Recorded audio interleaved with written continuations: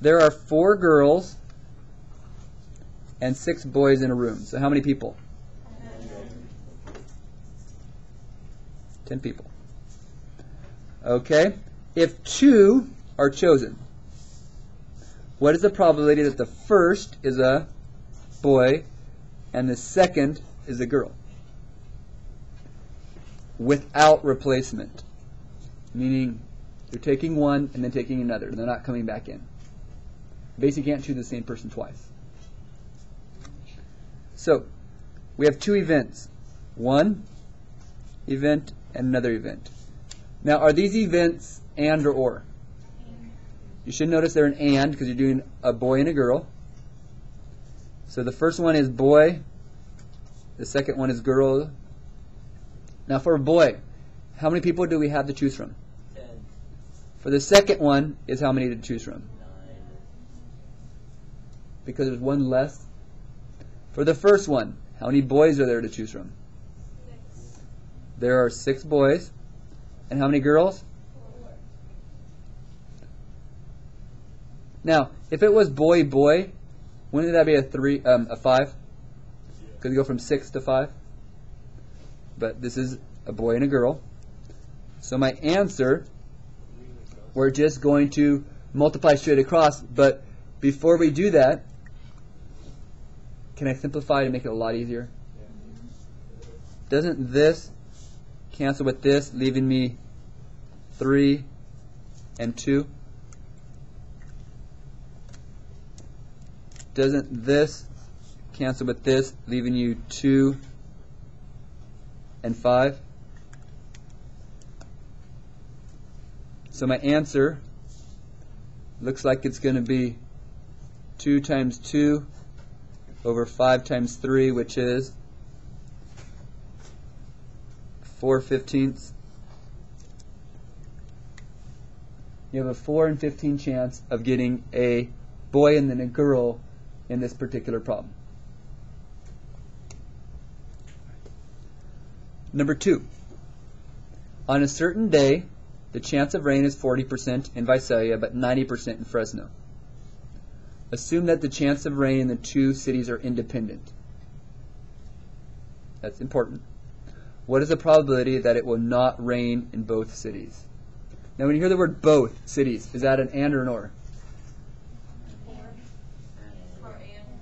Okay, both cities usually means an and. So it means it's going to not rain in one and the other.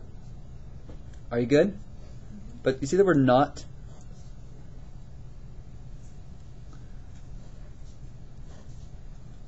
So not, which one first? Let's see, not Visalia and not Fresno. So what would not Visalia be? Do you understand? It's 40 for it to rain, so that'd be 60 for it not to rain.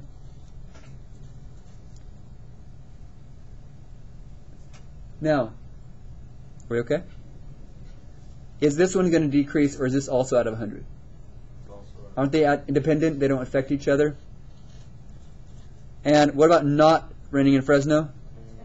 Be 10. Let's simplify this. Can I reduce, cancel these, and then it looks like I have 6 out of 100. So I have a 6% chance, which I could reduce to actually 3/50. But I have a 6% chance, because 6 out of 100, of it not raining in both cities. What would be different for it is raining in both cities? I'm not going to solve it, I just want to set it up. Because on the benchmark it could say either one. Or it could say not raining in one and raining in the other. So what would the first one be if it's not Visalia? Sorry, if it is Visalia. That'd be 40 out of 100. And is Fresno? You got that? And then you solve it, but we're not going to solve it right now. But on the test, you could have either one. Okay, last one. 2 colors of large and small marbles in a basket. So you have large, small, and in both large and small there's 2 different colors. You have an 80% chance of drawing a large or red. If you knew you have a 30% chance that it is red and a 10% chance that it is small, then what is the probability of getting a large red? Now, how many marbles are we choosing? We are choosing a large red. So that's one thing. Is this an or and? You're choosing one thing, but there's multiple things happening. It's a large and a red. Okay, this is large and red. We're looking for a large red marble, so it's large and red. Now, we know that you have an 80% chance of it being large or red. Let me show you something here. This is going to take some setup to get you familiar with it.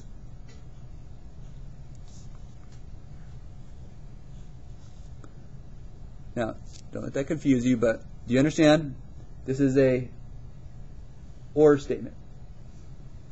Or, red, large or red. Isn't that 80%? Isn't my answer or? Isn't this my or answer? That's my or. Large or red. Isn't this my and part? You guys remember? This is large and red. Isn't that what we're trying to find? Large and red. So this is X. We don't know that. We're trying to find that. So wouldn't this be large and this be red? Don't we need the probability of large, the probability of red, the probability of large and red to subtract it, and that will give us large or red. This is a really tricky problem. So what's the probability of large? Well, it says here small is 10%. So if you have a 10% chance of it being small, what's large going to be? 90. That's tricky. You got to read very carefully. And red, is that a 30% chance of red?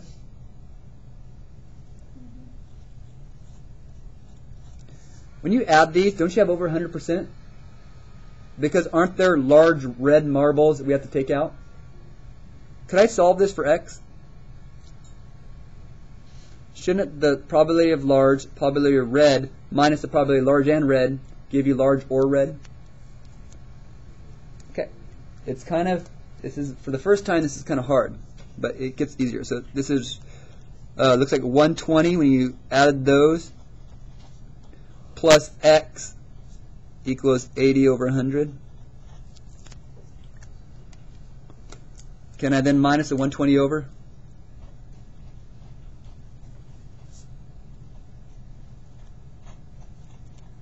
Oops, that should be a minus, shouldn't it? See, I missed the minus right there. It's a minus. So we now have negative X equals 80 minus 120. Is that negative 40? So if they're both negative, could I divide both sides by negative? And I end up with, isn't that 40%? Positive 40%? So what's the probability of it being large red? It's 40%. Or 40 out of 100, or reduce the fraction, you leave it as a fraction or a percent.